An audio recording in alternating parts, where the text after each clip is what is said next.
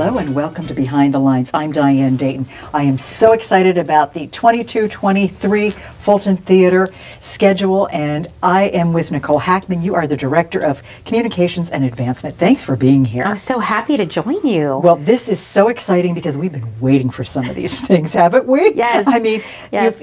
You've expanded the whole block, and it's beautiful. The theater is great, and we've been waiting for this first show for how long now? Well, Kinky Boots was the show we were in the middle of when the pandemic happened. So March of 2020, we had done 13 shows and we closed. And so to bring it back, it's so exciting for us. It's a full circle moment, but also there were so many people in the community that wanted to see that show and had tickets. So we hope everybody comes back and sees the magic of Kinky Boots as the opener of our main stage season. Yeah, so the dates for that are September 15th through October 16th. That's right. And just tell me your take on this version that you're doing. Well, so this is a co-production with Maine State Music Theater. So oftentimes we'll partner with other theaters, and so the cast has already done the show in Maine, which means their full rehearsal process was there, and then they come here. It is some of the same folks that were in the production in 2020, and then some new folks as well joining us. It happens over a 3-year process, right? There's change in everybody's lives. But so Kinky Boots is about joy.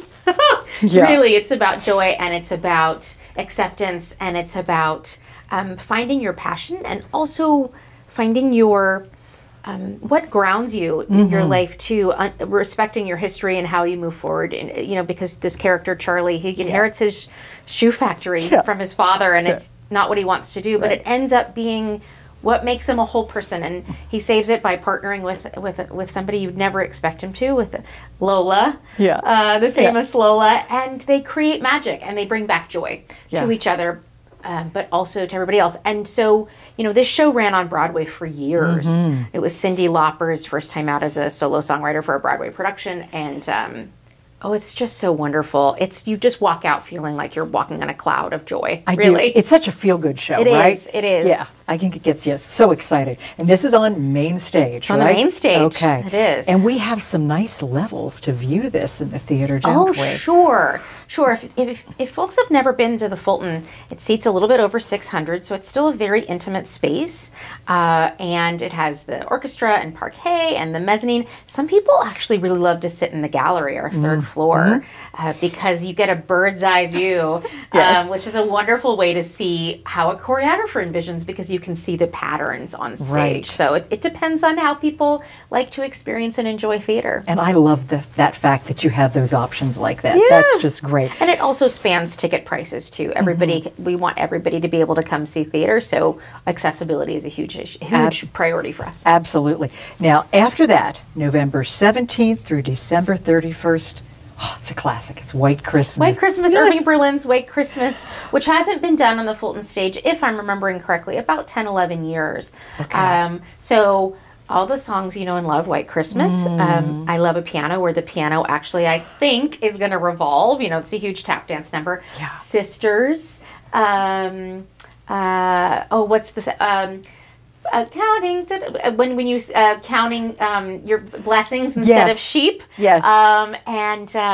There's some wonderful songs in it and wonderful dancing. Yeah. It's a wonderful holiday classic. We're so happy to have it. And with our new building, we expanded a year ago. We opened our new lobby space and all of our other gathering spaces. So this holiday season, we're fully decorating the Fulton again. It's going to be, there's some major plans for all kinds of holiday decorations in a much bigger, grander way than we've yet to do, because we're actually going to be able to do the whole space. So join us for the holidays. That's going to be great. A place not to be missed for the holidays.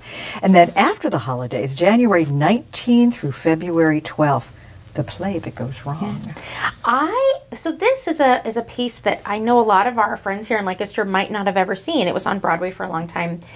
It is a kind of behind the scenes slapstick farce. Imagine if everything could go wrong, it does. Somebody is supposed to play somebody who's passed out on the floor, and then the actor it's just everything that can go wrong. So they trip on each other, they fall down, the set piece falls apart, people forget where they're supposed to go. It's a wonderful laugh out loud play full of just every behind the scenes thing that you can imagine happening. So it does sound like fun, something we don't want to happen in regular production. Correct. But Correct. It will be fun to see this. That's right. That's right. Okay. After that, March 2nd through March 26th, The Wiz. Oh, and the music in this. The Wiz, Ease on Down the Road. Oh, right. I remember watching that movie, and Michael Jackson playing the Scarecrow. Yes. And, it's such a wonderful piece of theater. Another one that's joy-filled. Yes. It's a wonderful take on The Wizard of Oz, and The Wiz is just... and it's special and colorful and funky, and the music is it's just great. Yeah. Yeah. That definitely can't be missed. Coming up, wow, this is going to be amazing too. I can't wait to see how you do this one. The Epic Journey of the Titanic, April 20th through May 21st. Yeah, Titanic was one that was also scheduled in that 2020 season, so we're so happy to be able to finally offer it to our audiences. Yeah. Titanic, the musical, is a really interesting, it's not the movie, it's not Jack and Rose. Instead, actually, it really focuses on the relationships from every class of passenger. So you really get to know people, third class, second class, first class, and their stories, why they're traveling. And so because of that investment in all these people and their stories and their journey, it's a tragic story, but you are, it brings Titanic to such life. You're personally invested, and so the history behind that becomes real, I think, for the audiences, and the music is glorious in this show. It's just a huge, big expanse of singing. So it's a really special piece. Some wonderful character development, yes, right? Exactly. Oh, that sounds wonderful. And then June 15th to July 16th, T-Birds, Pink Ladies, and Grease Lightning. It is Grease. Grease, yes, Grease. It's so requested. Okay. It's so requested, and we're finally doing it. And I know the plan right now is to make sure that we have just a ton of local teenagers in that show, dancing their full faces off, right? So we're hoping that we just have... that we give a lot of people the opportunity to be Pink Ladies and T-Birds. But yeah, Grease is ending our main stage season next summer. Okay. I can't believe it's 2023, I but know. in the 2023 year, Yes, we're yes. ending with Grease. It is highly requested, and I think it's just going to be a giant party. Yeah, it sounds like it's Yeah. going to be. So we've got some other series that we want to talk about, but for those that have not experienced this new evolution of the theater, there are spaces that are utilized in many wonderful ways. Right. Tell us about that. So 1852 is when Fulton Hall was built. So that was 170 years ago that Fulton Hall has been gathering our community, which is such a gift. It's such a stalwart landmark in downtown, and we're so happy to be continuing the tradition of gathering our community. But with this expansion, it's the entire city block. So now there are 11 gathering spaces. So we're doing cabarets in our new lobby space, the Hegel Gansorian lobby.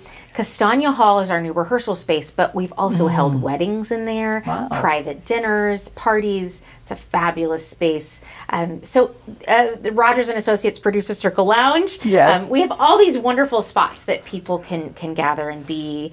And one of the other places that I think a lot of people don't know about is the fourth floor studio theater, the Tell Studio Theater. And that's where we host our Ellen Arnold Groff Studio Series. Okay. And it's the series of more intimate plays for people that maybe don't like big musicals, or maybe do, but also want the more challenging productions where you go home and you talk about what you're seeing. Okay. So those shows are For Colored Boys, which opens September 8th, Doubt, Who's Afraid of Virginia Woolf, and also Sheer Madness. Okay. What's the seating in that? It depends. It changes a little bit. It's anywhere from 99 to about 115. Okay. All right. So you do have that intimacy there. But it changes for every production. So Okay. It's a wonderful immersive There way you to go. experience theater. That's the difference with that. Yeah. Okay. Yeah. Oh, I And that love lobby got a huge facelift when we were under construction as well. Okay. It's completely Art Deco. It has its own bar. It's a beautiful space with an outdoor patio. So so check out the fourth floor. Okay. And the website is what now? Thefulton.org, www.thefulton.org. And go there, you can buy tickets, you can buy subscriptions online, individual tickets, and you can read all about these shows that we're talking about today. And what I also think is great, you can really get a bird's eye view of the seating and pick out seats too, you can see right? the seat map and you can pick seats. And of course, the box office is happy to help you. Right. But it's a really great way for you to do a little bit of homework and see where you might want to be. All those seat maps are on the website. Right. The other thing that's on the website is all of our accessibility offerings. So if you would like to know more about open captioning or our ASL interpreted performance or Spanish interpreted performances, we have that on there as well. And if you have children, grandchildren that want to take theater classes, we have a full academy. So our website is full of information, everything from the history of the building, our academy, accessibility, and then our productions. Okay, that sounds really good. Well, we've got some other shows to talk about, but we're going to take a brief pause. You don't want to miss what we have coming up, so stay with us. Celebrate your life, triumphantly. You'll see, it's beautiful. You'll see, it's beautiful. Just be, it's beautiful. Just be. You'll see, it's beautiful. You'll see, it's beautiful. Just be, it's beautiful. Just be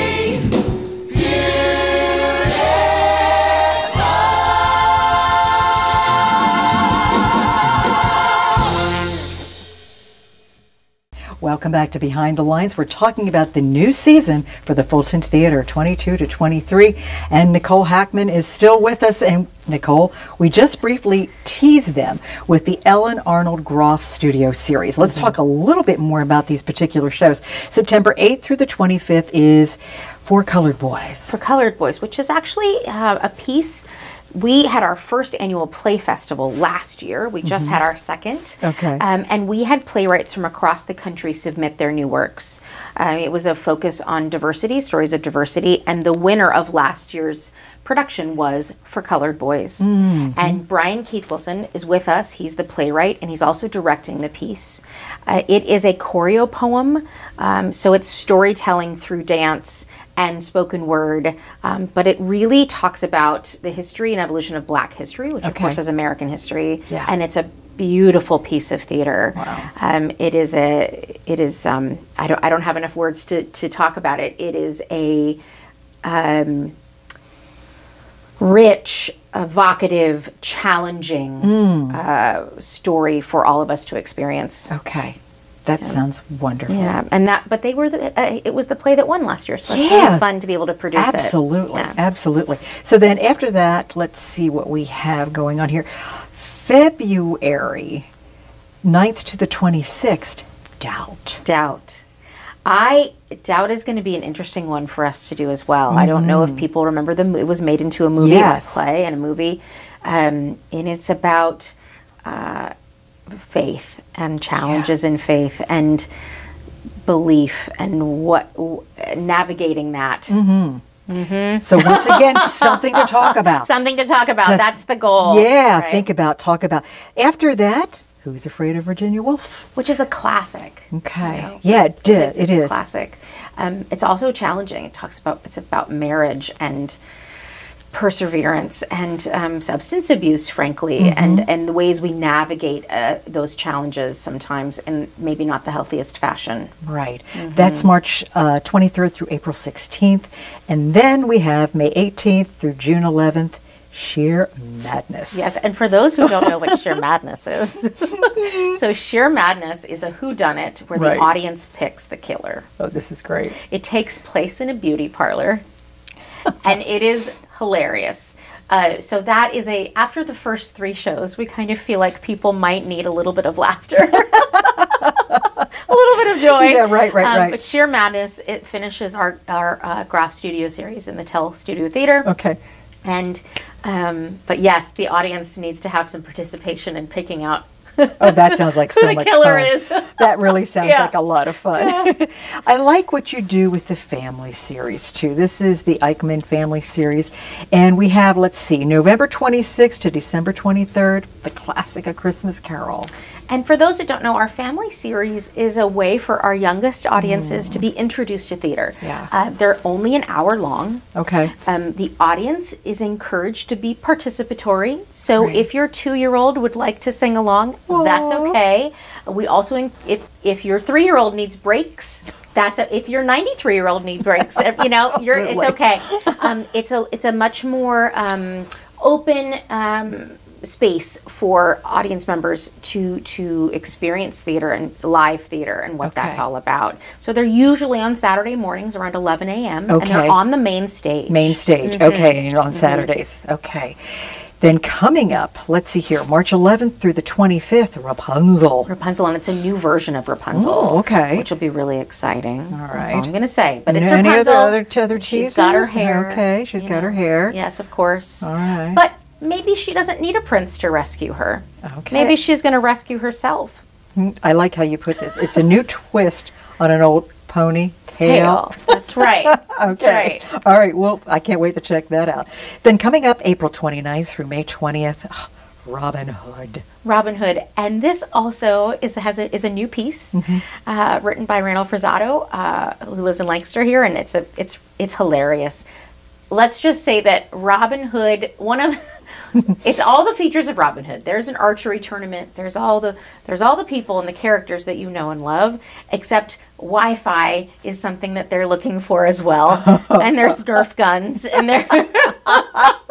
so there's a lot Yeah. of silliness in this Okay. Robin Hood. Okay, Yeah. that's good. Yeah. That sounds like a great time to Yes. me. Following that, June 24th through July 15th, The Wizard of Oz. Yeah, an hour-long version of The Wizard of Oz, Oh, which is wow. wonderful. I'm sure that we'll see lots of Little Dorothy's at that production, Yes. but we hope that people come to The Wiz on the main stage and then later on come see The Wizard of Oz, because Yes. I think that'll be a really fun way to experience both productions and see how that story is Okay. applicable for all of us, Dorothy's journey. I think this is great. So when you talk about this family series, you're talking about it being open to the whole family. Whole so family. basically, whatever age your child is Absolutely. yeah, Is bring them along. okay. And sometimes, a 4-year-old can be a little scared of the bad guy. Yeah. And that's okay. Right. They're meant to be experienced in a way that's safe. Yes. And we often do sensory friendly performances for our little ones who, we try to provide that through the season. Okay. But if the bad guy seems a little scarier than they might want, they can go take a break. And they Absolutely. can watch it outside in the lobby. There's TVs all over the lobby Yep. for our youngest audiences. Right. And those whoever needs a break to go see All the right, so show. there are ways to accommodate. Absolutely. Which is really good. Absolutely. We want young children to be introduced to live theater, to start that journey of being audience members. And so this is Yeah. a wonderful way to do that. I like the packages that you have available too, because you make it affordable. Thank you. Yeah, so I think that's really wonderful what you do. Being a subscriber, and you can just subscribe to all 3 seasons. You can do a whole big package, or you can just subscribe to the family series. It's a couple of positives. One, it is much less expensive to subscribe. Okay. You're looking at up to 46% off if you instead of buying single tickets, Okay. individual tickets. Right. But also, and I know this is so true for all of us, it's in your calendar. You've planned going, Right. so you don't miss shows. So many Yeah. people think, "Oh, I missed it, and I wanted to see it." Yes. Well, if you buy a subscription, and the other benefit is, if you say, "You know what? I thought I could go that March. I can't." You can change it. There's no fee to change your tickets. Oh, that's great. Yeah. So you just call the box office, and they'll move you, and that's a wonderful thing too. Yeah. So you have been living and breathing for years this expansion and Yes. things that are going on at the Fulton. What don't we know that we haven't covered that you want to make sure that we know? Oh, goodness gracious. We were under construction for 3 years. Yes. I don't know if people know that we started construction with taking out the sandbag system on stage and making it fully automated. Oh, okay. Which was a big benefit for the production side of the Right. theater. That required a lot of steel. But historically, we did preserve 3 of our sandbag hemp rope systems. Okay. So that's preserved for future generations to see how that worked. Yeah. So that's a fun thing that people might not know. Okay. And so we have 16 actor apartments. So a lot of our guest artists live live on Yes. campus with us. Wow. So if it's storming, they don't ever have to leave the building. They can actually just go straight to work. And then we have other housing. So some of our actors want to go, but some of our actors love being right there Yeah. and being able to go to work in 2 minutes. Yes, yes. So that's really fun. But we have a really incredible 131,000 square feet of space that's amazing. that we use for our production staff, our artists, our administrative staff. We employ up to about 70 people, depending on what we've got going on, with part-time Right. work. So yeah, we're a bustling hive of activity Yeah. on that city block. Yeah. So where do you get your actors, and what is that process for each of these performances and productions? Our actors come from all over the place. We Okay. do have a lot of local talent. It's really fantastic. And actually, a lot of folks during the pandemic left New York and moved to Lancaster. Isn't that a lot of interesting? actors. Wow. Better quality of life, more space, and there are a lot of opportunities for performing around here. Mm-hmm. And it's 3 hours to go to New York City, easy on the train. Yes, So that's exactly. that's a gift. But we do auditions. I will say that COVID has changed the process of auditions. We used to go, Robin, our executive artistic producer, went to audition, I think it was Newsies, and he saw 3,000 people in 2 days. Oh my heavens. That is not what happens much anymore because of Wow. COVID. Those Yeah. regulations and gathering large folks like that has changed. Yes. So a lot of people send in video submissions. And then we'll do callbacks in person. We still hold our local auditions, and that's also on the website. Wow. But a lot of video submissions, which is great because somebody living in Atlanta who might not be able to be in New York and go to our auditions in person can Right. do a video submission now, and that's becoming so normalized. Yes. That's kind of a gift too. Yeah, boy, this really is exciting with what you have coming up. The whole theater, the different spaces, and the fact that we can utilize these for, like you were saying, for a wedding or a private function as well. Yes, absolutely. And you have various things going on throughout the year too. We do. We have a lot of concerts and we have a lot of events happening. But once again, it was started as a gathering space, Yep. and we want to continue that. Yeah. So we have a whole events team, and we are up and running the majority of the year now, which Okay. is a change. The Fulton used to close for the summer, and Yeah. we closed Jersey Boys August 7th and Yep. had our play festival 2 weeks later, and here we go. That's right. So we're rocking and rolling. It's just nonstop. It's nonstop. Nonstop. It's nonstop. That's right. That's and right. to find it, we can go once again to that website, which is really easy. thefulton.org. Okay. And then we can find out more about the shows, pick out seats, subscriptions, and just all that good stuff. And we can then contact people there as well Yes. through that. There's contact Yes. lists too. Absolutely. Okay. Thank you for taking time today. Oh, thank you for having me. Yeah, and teasing us with this fabulous season that's coming up. Yeah. Okay, I'm looking forward to it. Thank you for joining us today, too. I'm Diane Dayton with Behind the Lines, reminding you to look behind the lines. You might be surprised what you find.